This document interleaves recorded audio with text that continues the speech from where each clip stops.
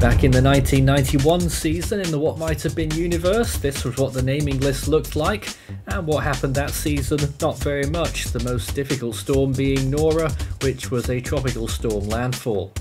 But in 1997 things changed. Pauline was a devastating Category 3 hurricane on the Baja California Peninsula, and Sandra mauled the coast of Mexico as well in October of that year, both getting retired, replaced with Patricia and Sarah. In 2003 it was Ignacio's turn to go up the Gulf of California, and it caused that storm's retirement, and Marty also got its marching orders when it took a similar track up that area, replaced with Ivor and Mac.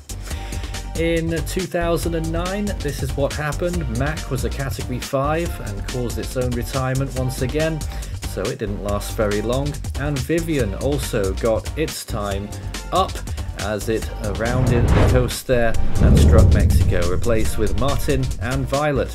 In 2015, no names were retired apart from Wanda, which was an Atlantic name after it was a devastating Category 5 with an extraordinary peak intensity. So, 2021's names look like this, and this is the Eastern Pacific What Might Have Been season for 2021.